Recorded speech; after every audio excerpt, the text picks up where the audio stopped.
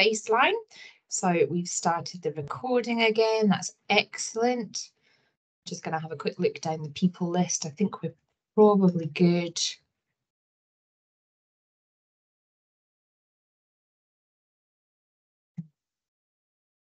Okay, so I think we're all back, ready to rock. So we are now going to go to item number 8, and I'll ask Boyd to come in and speak to this. So this is our corporate risk register. So I will hand over to you, Boyd. Thank you, Chair.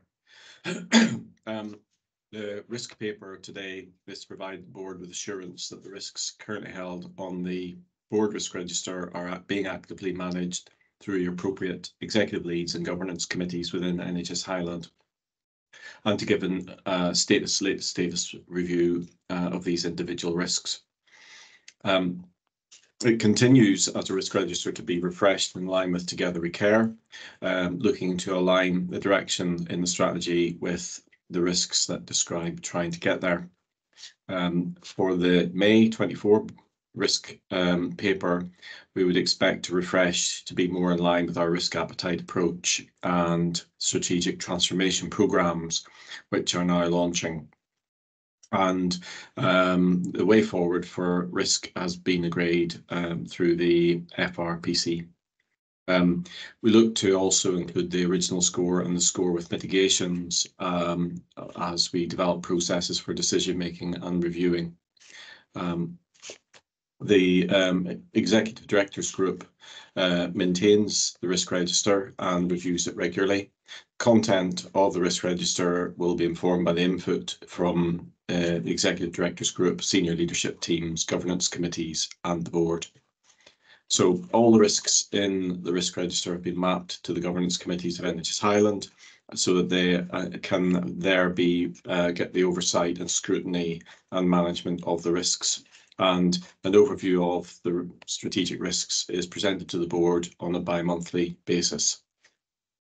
The audit committee is responsible for ensuring that we have appropriate risk management processes in place. This summary paper then presents the overview of the risks identified as belonging to the NHS Highland Strategic Risk Register as housed on DATIX. So with that, Chair, maybe I shall pause perhaps for the board to comment or ask questions. That's great. Thank you, Boyd. Okay, any questions or comments for Boyd? No, I mean, I have a question, but I suppose actually this is maybe where I will be admitting that I do not know all of the level 2 risk registers off by heart. And it was a question about where we capture or hold risk around contractors. And maybe you broaden that out wider to kind of other sectors, but I'm imagining that could sit under the kind of the partnership risk registers, but actually I don't know if there's something more broad. And I'm thinking about contracts in the broadest sense, so including independent GP practices, and I don't know where that risk is held, and maybe I've seen it, but I just can't remember. Pam's got her hand up. Oops, sorry. Yep, Pam. Thanks. Just to provide assurance on the process, then we do hold a number of risks at level 2 and level 3 across the partnership. So primary care services being fully part of that, and we also report regularly to the Health and Social Care Committee, and we provide assurance through that committee around the risks that we have. We also have a monthly risk monitoring meeting within the partnership where we review all of the risks and make sure that the mitigation is correct and that they've all been reviewed and updated accordingly. Thanks. Thanks, Chair, it may be helpful to consider that best practice as we go forward, we would aim to have risks being expressions of things that haven't happened but may occur to get in the way of delivering on the outcomes that are intended. So at board strategic level, obviously that'd be quite high level, but we'll seek to create a risk register where you can see some of that in action. The specific that you asked is likely to be within probably more so expressed in the deliverables around the whole procurement and contracting processes that sit within the various operational parts of the organisation as well as corporately. And the procurement will be of X, a product or a service, but the risk will be if there's a variation in the contract or a problem. So the risks will probably appear, but there'll be things that hopefully aren't things that will happen or become issues, but rather be things to mitigate against. And so there may be many risks that already are well mitigated against when it comes to procurement and contracting. Thanks. Yeah, no, absolutely. And I suppose that was a reflection on some discussions that I'd had locally and understanding the pressures that many of our contractors are facing, and I suppose the fragility that may present in the future. But absolutely understand what you've just described there. Okay, Alex, I'll bring you in next. Yeah, thanks for that, Boy. No, that makes a lot of sense in terms of, we've had the issue before about, is it a risk, is it an issue? What you've just described is fine for looking forward.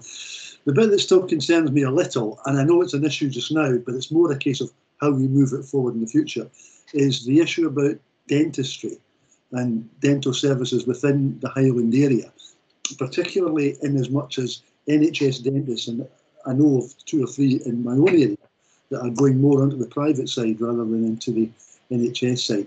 Is that something that we need to look at in terms of risk to our population, as much as the service that we provide? Thanks. Yeah, I think we're bringing an overarching strategic clinical risk. I think the best way to look at this from a board level risk register is not to get into the thing, because if you have a risk around, if dentistry is a service that you're mentioning, we actually have 100+ services. We could then say there's a risk with that something will happen with each of them. We would end up with our top highest level strategic risk register being populated with 100 risks. So looking to retain the high level strategic at this risk register, but making sure that people are looking at the risks within the services at the various levels and places they need to. For dentistry, if you use that as an example, there are things that are presently occurring and they are actually issues. They're no longer risks. It isn't that they might happen, they have happened, they are happening. That said, there are also national elements to dental services, and it's hard for us to hold risks that are actually about the national contracting arrangements or the national configuration of services in Scotland. And so it is perhaps best to refer back to, at whatever level, what are the outcomes that we are trying to achieve, and what are the things that will stop us achieving those outcomes. So our strategic risk register is probably mostly a lot of it will be about what are the things that might happen to get in the way of delivering our strategy. At an operational level, it'll be what are the things that will get in the way of us delivering operationally that which we have set out to deliver. And the risks are those things that might happen to get in the way. They might also have an issues log, which is the things that have happened or are happening, which are currently getting in the way of that delivery. And those issues will carry their mitigations and their actions to minimise the impact of them as they happen. And I think that the maturation of that thinking and the practice of perhaps differentiating between the issues log and the risk log, risk register, will be important. The biggest principle of all is probably that you need to focus on the outcomes you wish to achieve or you need to achieve, and work back from that as to what are the things that will impact on achieving what you're trying to do.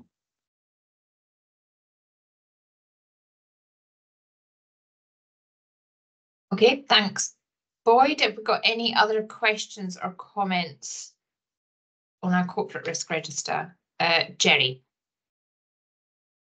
Just a very quick one, Sarah, and I'm conscious of what Boyd was just articulating there in terms of things which are already happening, but I would have thought that, and it may well be in the next iteration it's already planned for, so fine, the pause on capital has got to start to feature in this somewhere, because we must have had mitigation strategies which were based on those capital projects happening, which are now no longer going to happen. So that's and I'm sure it's all in hand.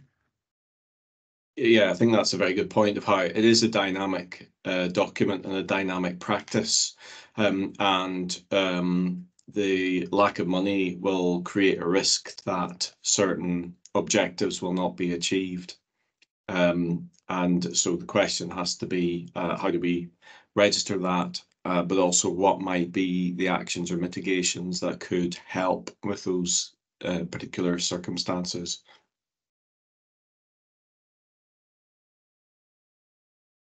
Okay, Richard, I'll bring you in.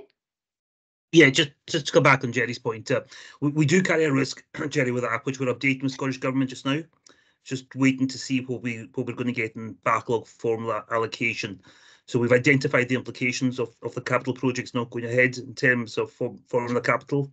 So in terms of backlog maintenance, we put a submission into Scottish Government on what those implications are. But we have a risk raised about not having enough backlog maintenance funding. Yeah, but the risk here I'm referring to, so if we take Lochaber, backlog maintenance risk does not touch what we were planning to do in Lochaber. So every plan, or most plans we had round about Lochaber Hospital and services, you can now bin them for a couple of years at least. So there's got to be a risk there, not backlog maintenance. There may well be enhanced backlog maintenance issues as well, but there must be service issues as well. Yeah. Absolutely, and I think we, Chair, if I can come back on that, I think we have to work through how to best capture that, because the ultimate solution would be if there were money available, but the working with what's now a problem, an immediate issue that we can't build the building, means that provision of services will have to be through old estate rather than through newly provided estate, and we'll have to work through how we capture that and what that means at different levels of the organisation and its risk registers. So I think it's a point well made, but we will need to work through that, and it'll be captured at the various levels where it could have an effect.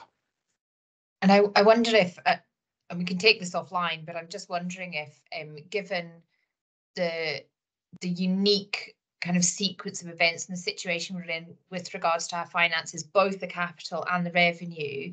Now, I know that we have a regular process for reviewing and updating our risks, but I wonder if when we get that feedback from the Scottish Government and as a board we are clear on the parameters within which we are able to work in the next year, if it would be worth reviewing our corporate risks to see if, we've got ones on there around finance and transformation, but I suppose to your point, Boyd, it is trying to figure out if that adequately captures the specific set of risks that we will now face, and once we have a bit more clarity from the Scottish Government. So we can obviously talk about that offline, but I wonder if that would be a natural point at which to reflect and see if it's still working for us, given the slightly different circumstances we're operating in.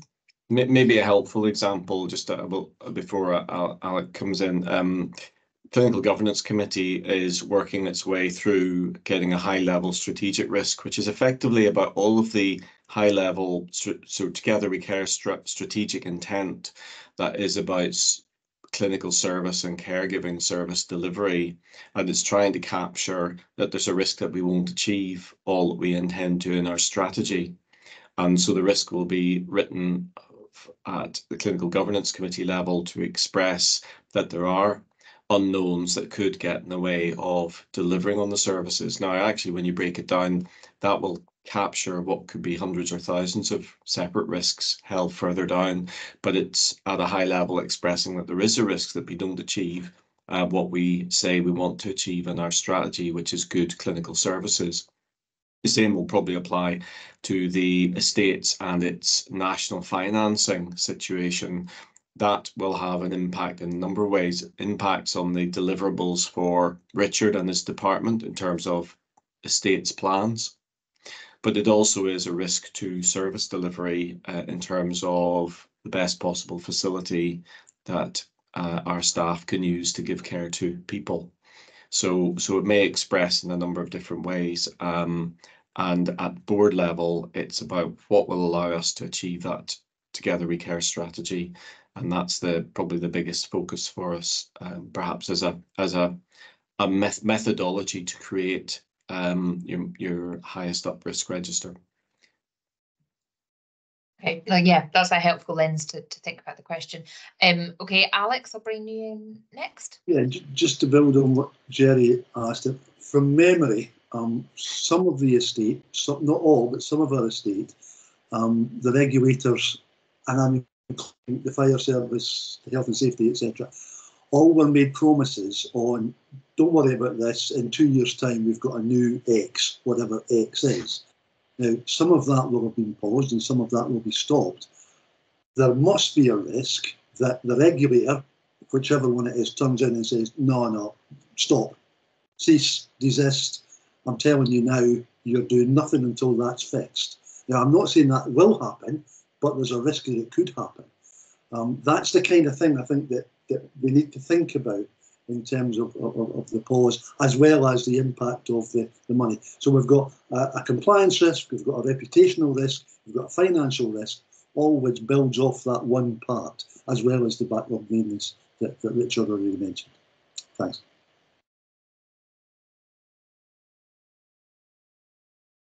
Okay, I'm not seeing any other hands, no other questions or comments. So just to recap there, we're being asked to take substantial assurance from the report and examine and consider the evidence. So are members happy with that? Yes, great.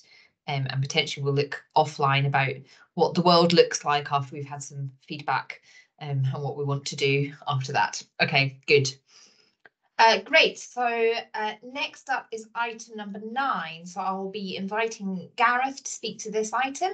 This is our whistleblowing standards report for Q3. So I shall hand over to you, Gareth. Thank you. Excuse me.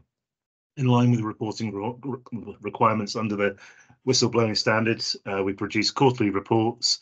I'll take the paper as read in terms of the background related to the standards and in terms of just highlighting the key points from the last quarter, which went around from the 1st of November to the 31st of January. There have been no new cases raised. One case was closed. We have no outstanding cases under investigation by the board under the standards during that period. And one monitor at the end of that period, and one monitor referral remains under review. And one case arising from an INWO query remains under review as well. So there's further details in the paper in relation to those.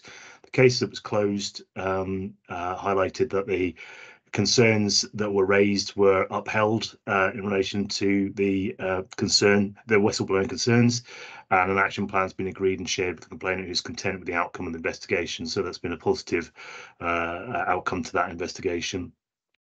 So there was 2 monitored referrals that were received in Q2, one of which has not progressed, and we've not received further contact from the individual after deciding not to take forwards under the eligibility criteria for the standards. The second we were asked to revisit that after the individual put in a further complaint to the to INWO, asking us to look at this again. I think the key point to emphasise here is that those issues went back a number of years, and we've offered the individual on at least 2 occasions an opportunity to meet with us and discuss current concerns and to address them, as a significant amount of work has been undertaken over the last 18 months and probably beyond that in terms of the area that this person was working within, that addresses some of the concerns that were the majority of the concerns that were raised, if not all of them.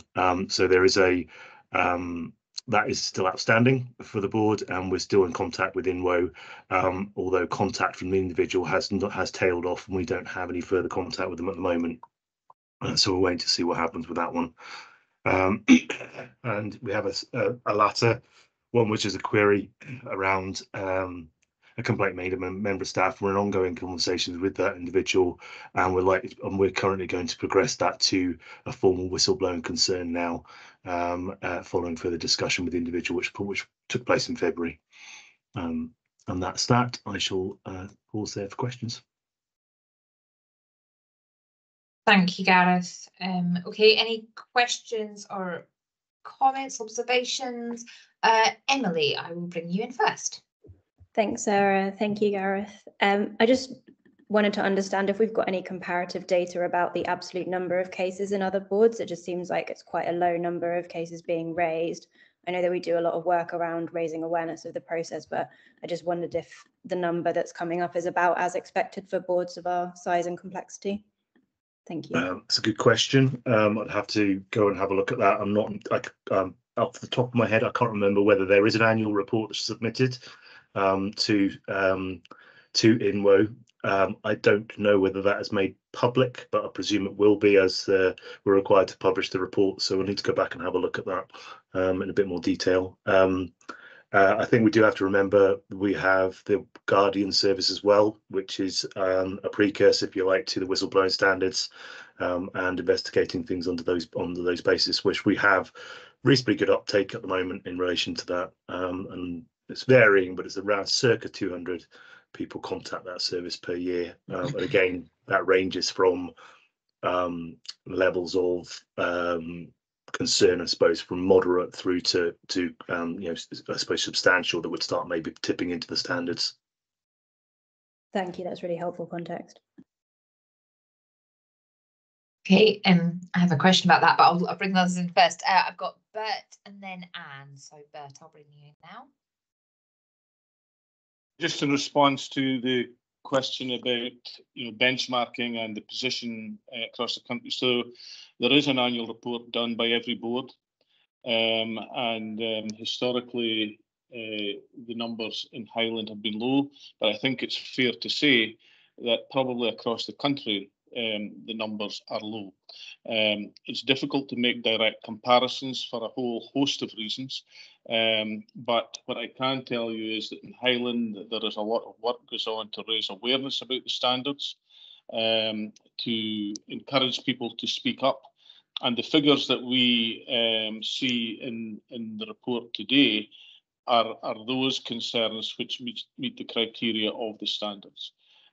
So there may well be concerns that have been raised and dealt with through business as usual processes, for example, or issues that have been raised which do not meet the criteria. So I hope that's helpful for you, Emily. Thank you. It is. Thank you. Thank you, Bert. And Anne. So just again, in terms of further context, and I think, it's a really challenging issue. I think this one of whether low numbers means that we have low incidents, or whether it means that people aren't reporting. It's almost an impossible question to answer. But we did have a overall, I would say, reasonably positive audit report recently on the range of our speak up processes, Gareth. And I think that there were one or two issues raised, but overall I think that was very positive. But I wondered if you wanted to make any comment about, what improvement, if any, that report indicated might be needed. But I think it's just important that I'm not sure how everybody's aware that overall that was a very positive report. Thanks.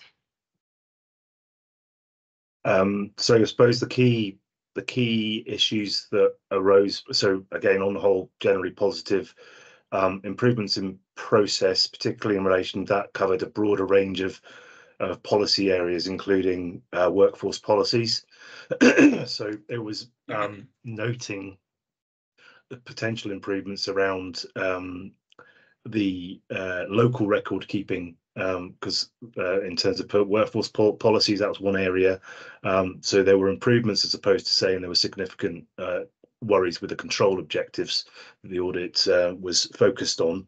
I think probably if I take a step back, then I think if we look at what we're trying to achieve is to ensure that there's a broad range of opportunities for staff to raise concerns through several different channels and forums. And where we want to be is that the majority of these issues are dealt with within business as usual context, and speaking to managers, following process is in that context. So I think the whistleblowing report, as Bert has said, has relatively no numbers. I think what's more important is thinking about the outcomes from those reports. So what are the significant, if there were any significant learnings we need to take away from those reports, in terms of what might not be working for people to feel that they can raise these concerns through normal channels. So again, we spent quite a bit of time as a board looking at through the pause and reflect.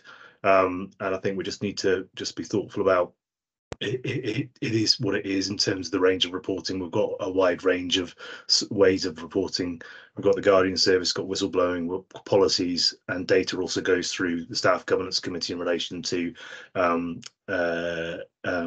terms of the workforce policies as well. So so I think we provide assurance that we are looking across a range of indicators, and we continue to monitor the overall organisation for potential trends or signs. But one of the other things that came out of the audit committee was whether we could do that better and in a more informed way.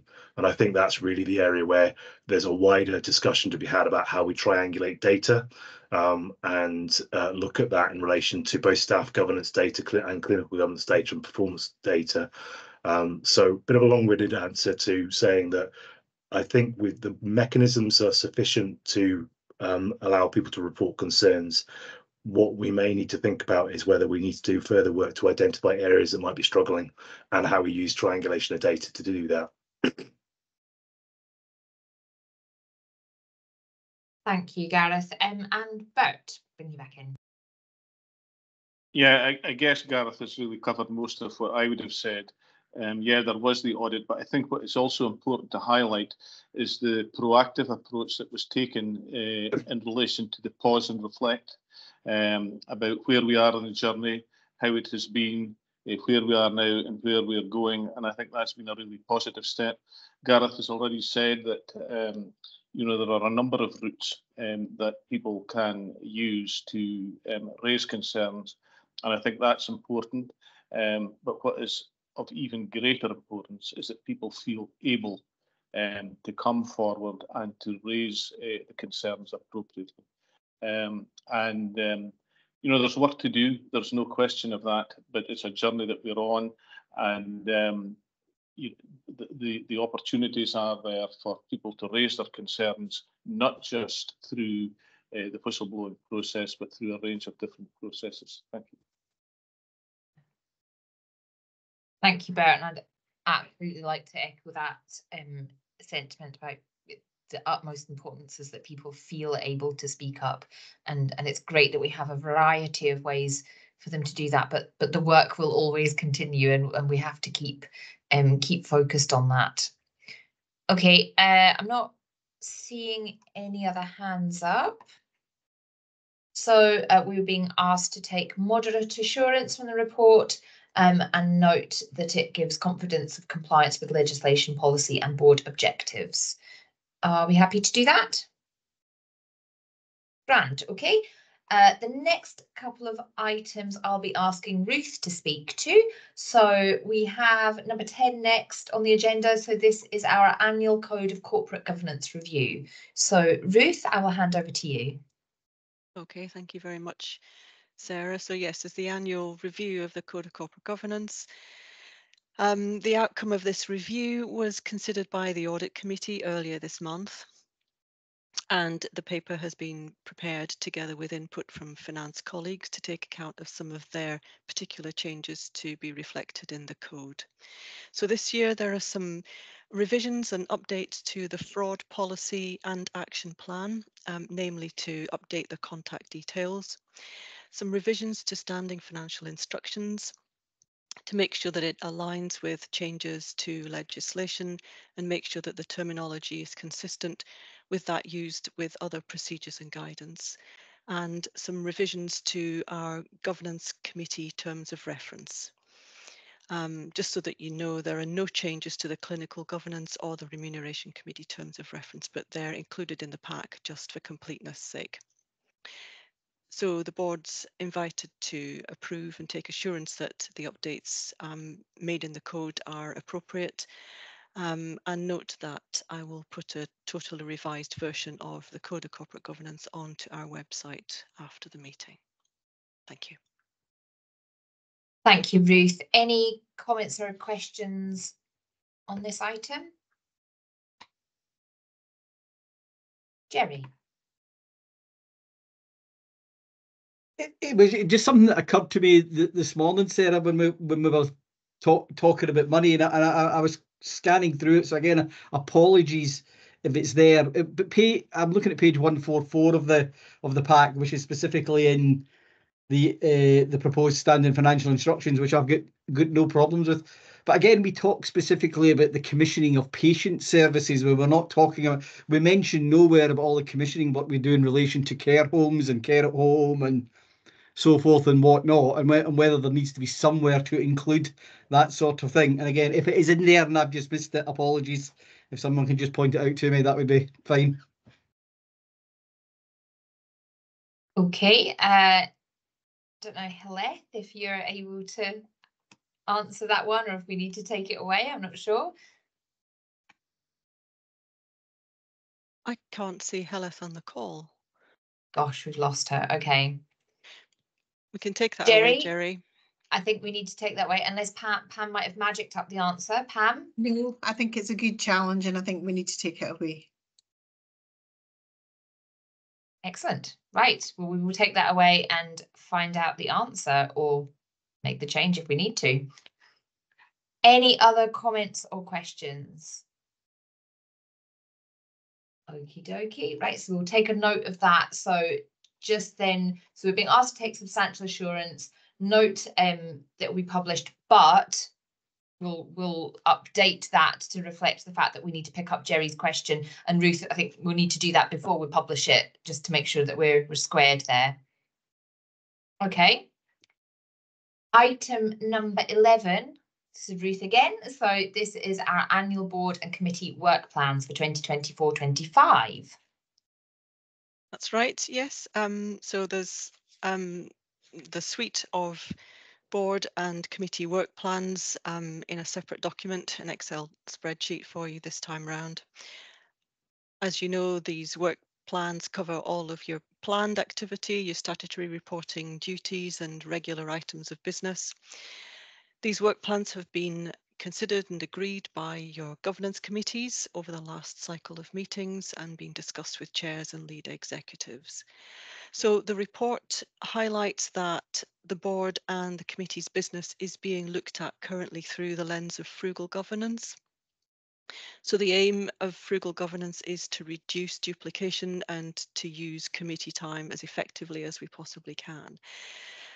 So we will continue to look at our board work plans, and should we require to make any changes, we will bring them back for you. But otherwise, at the moment, they are good to go as they are at the moment. So you're asked to consider what you have in front of you and endorse the work plans as they are today. Thank you. That's great. Thank you, Ruth, and thank you for highlighting the work that's going on in the background around the frugal governance piece. I was going to pick that up if you didn't, so that's good that you highlighted that. Thank you. Any questions or comments about the work plans at this point, bearing in mind that we will look at them a lot more? No, okay, so we've been asked to consider and endorse. Assume everybody is happy with that. So that takes us on to our all of our various governance and committee assurance reports. So in the order that they are listed in the agenda, I will whiz through. So first up there, Alex, I'll ask you to come in and speak to the FRP minute of the 9th of February and the draft minute of the 1st of March, and anything that you wish to highlight or escalate. No, Sarah, nothing to really to highlight. I mean, obviously the financial position and the challenges therein, we've had a lot of discussion on today, and we had an awful lot of discussion on both the January and the February one and the March one. The issue with Highland Council is also something that we've been discussing at depth and trying to find how we can work constructively with them and help there. So yeah, that's basically where we are, and the challenge clearly is to address the financial position as we go forward. Thank you. Thanks, Alex. And just, I'm sure everybody knows, but just to point out that we are continuing to have our FRP, or Alex is continuing to have his FRP meetings monthly. I think our next one's the 12th of April or something like that, isn't it? Something, yeah, okay. Any questions or comments for Alex or around FRP? No, okay, thank you very much. Next, we have the Highland Health and Social Care Committee draft minute of the 6th of March. I'll invite Jerry, and again, anything you want to highlight or bring to the board's attention? As previously mentioned, Sarah, really just to draw board's attention to, not escalate, but just draw board's attention to the work programme associated with the vaccination transformation programme, and we're only drawing it to the attention because of, I think, of the volume of work and the relatively short time scale if we have to have something in place for the winter programme ahead. So that was really where we were, because we've got quite a fundamental change in the model there, and there's some underpinning clinical governance issues which I know Alistair is picking up as well. And I think the other highlight of the committee meeting was Tim's presentation on the public health report, which has always stimulated a lot of really excellent discussion in terms of how we make sure this is getting incorporated into our service planning and our service delivery. Thank you, Sarah. Thank you, Jerry. Thanks, Jerry. Any questions or comments for Jerry around Highland Health and Social Care Committee? No? Okay, good, thank you. That moves us on then to Clinical Governance Committee. I will invite Alistair. It was fairly routine meeting. There was two issues, one of which I mentioned earlier on, which is the position with NDAS, and we covered that earlier on in this meeting. And we also had a very interesting discussion about clinical risk at a strategic level, so whereby really multitude of factors could impact our clinical performance and clinical risk, and it was agreed to hold a board-wide workshop on that to explore that further, and I think they're really, Sarah, the notable points to report back on. Thank you, Alistair. Any questions for Alistair around Clinical Governance Committee? Okay, thank you. I will move us on then to Area Clinical Forum, and Katrina, I will invite you to speak to that one, please. Thank you. I don't have a lot to add. Our biggest update topic was really an update on general dental services, which we'd asked for, which was very well received, very interesting update for us. And also, I suppose, to reassure you that we haven't had any meetings from the psychological services team for several months now, but we are hoping to have a representative from that group at our development day as well, because we do feel it is a really key group of people to be involved. And we're hopeful that they will have their advisory committee up and running again this year. So we are looking forward to having their input yet again. And the other challenge, I think, was the Healthcare Sciences Committee, which is another group enjoying a great deal of challenge at the moment as to how they operate and get people together. So we're just supporting them as much as possible, and they're attending as much as they can when they can. A bit ad hoc, but at least we get their input as much as is realistically possible at the moment. But happy to take any questions. Thank you, Katrina. That's really helpful to understand that. Okay, do we have questions or comments for Katrina or anything around ACF? And obviously, we come to ACF, the non-execs come on a rotating basis, which is really, really helpful for us to see that as well. Great. Okay, not seeing anybody coming in there, so I'll move us on. Next, I've got Staff Governance Committee, and that was a draft minute of the 5th of March. I will invite Anne to speak to this one, please. So, well, I hopefully board members will take some assurance from the fact that the committee considered a number of the issues that were raised earlier under the IPQR report. And in relation to appraisals and PDPs, we had obviously the detail of the improvement plan that is being put in place. So it was great to be able to see and endorse that. And I think the other most significant discussion was around the Health and Care Staffing Act. And I'd just like to draw members' attention to one of the sort of particular issues for our board being I suppose, how we implement the Act in terms of the responsibilities of both the council and ourselves in relation to social care staff. So I think those were the most the key discussions, and happy to take any questions. Thanks. Thank you, Anne. Any questions or comments around the staff governance report? No, okay, thank you. That moves us on then to the Argyll and Bute Integration Joint Board.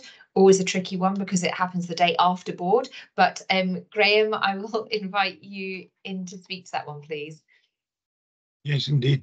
2 months ago now, and I think I'm correct in saying that at that point Evan hadn't been appointed as our interim chief executive. So a welcome to Evan, who I know is on the call here today. And I'm sure he feels now as if he's been in place for years, in the same way that Fiona will feel that she's been kind of with you, Pam, for a long time as well. So time flies when you're enjoying yourself. Main point really over these at our last meeting was trying to ensure that we come in budget, and so thanks to all who have done such a good job in bringing us so close to it. Well done to everyone, and no doubt I'll get fresh updates tomorrow. Thank you. Absolutely, thank you, Graham. Any questions or comments for the IGB? Okay, you've briefed us well, Graham. Thank you. And last but not least, I have Audit Committee draft minute of the 12th of March, so not so long ago. I will invite Gaynor to speak to this one, please. Thank you. So a couple of things to flag. There's been a bit of slippage in our internal audits and slippage in terms of closing off the recommended management actions. So I think Pam has picked this up with EDG following our meeting. I'm also going to meet with internal audit in April to review the progress before we meet at our May meeting, in case we have to extend our May meeting to pick up on some points. But we were given some reassurance at the meeting a couple of weeks ago that actually there were a number of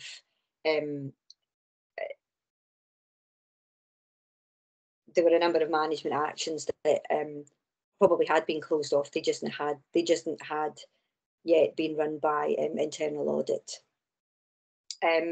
So we have our meeting in May, and we've also had to schedule an extra meeting in June so that we can look at internal audit reports that have slipped before we meet to sign off our annual accounts towards the end of June.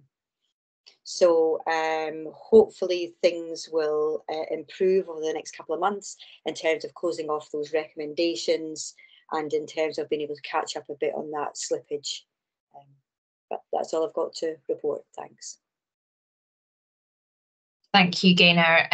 Okay, any questions or comments for Gaynor or around the audit committee? No, okay, and obviously we will watch closely as to how that progresses, Gaynor. Thank you for bringing that to our attention. Right, so that brings us to the end of those various minutes. So we're being asked to confirm that adequate assurance has been provided from our governance committees and note the minutes and actions from the ACF and the IJB. Are we happy to do that? Fantastic. Okay. Does anybody have any other competent business they wish to raise? Nope. So before I get to the very last bit, in case anybody's hovering over the leave button, can I please remind everybody that we have another meeting to go into pretty much straight after this, just in case anybody thinks that they're done with their meetings for the day. You are not. We have a trustees of the endowment fund meeting, and it's in a separate invite. So I just wanted to say that now before people get a bit click happy with the leave button. The next date and time of this meeting of the board is on the 28th of May. We will see you then, but I'll see you in the next room. Thank you very much for your time, everybody, today. Don't be too upset, Pam. Bye. Thanks, Jack.